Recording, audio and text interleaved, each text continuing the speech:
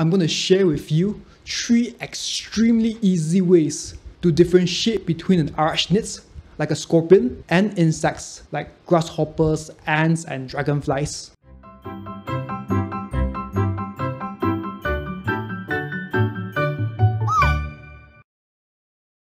Selamat pagi, and how are you doing? Fantastic, I hope. Are scorpions insects? To put it simple, no. And that's it for this video. Smash that like button. I'm sorry, I'm messing with you. Scorpions are not insects. They are arachnids. Arachnids and insects are actually very far apart in terms of taxonomy. How far?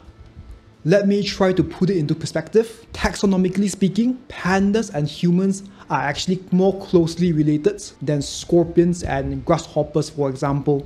Yeah, that far. And in this video, I'm going to share with you 3 extremely easy ways to differentiate between an arachnids, like a scorpion, and insects like grasshoppers, ants, and dragonflies. We cool? Number 1. This is basically the easiest and for me the best way to differentiate between an arachnid like scorpions and insects like grasshopper, and that is count the number of legs. Insects like grasshoppers have 1, 2, 3, 4, 5, 6 legs, while arachnids like scorpions have 1, 2, 3, 4, 5, 6, 7, 8 legs. And that is basically method 1. Easy, right? So next time when you are not sure whether something like a scorpion is an insect or arachnids, just count the number of legs. You will get your answers. Number 2, count the number of body segments. Insects like mosquitoes, cockroaches, and grasshoppers have 1, 2, and 3 body segments. These body segments include the abdomen, the thorax, and the head. Arachnids like scorpions only have 2 body segments. These body segments include the abdomen and the cephalothorax. Cephalothorax is basically the head and the thorax being fused together, or in short, arachnids do not have a dedicated head. Only insects have a dedicated head.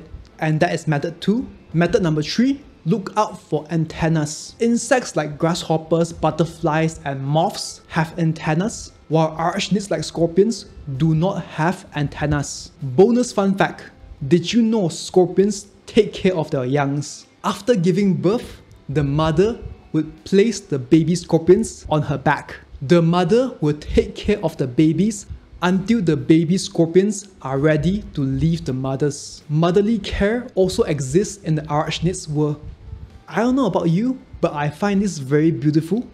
Don't you agree? And congratulations, you now know how to differentiate between an arachnids like scorpions and insects like locusts. To recap, if you are unsure whether something like a scorpion is an insect or an arachnid, just count the number of legs, count the number of body segments, and lastly, look out for antennas. You will find your answers. So, what about spiders then?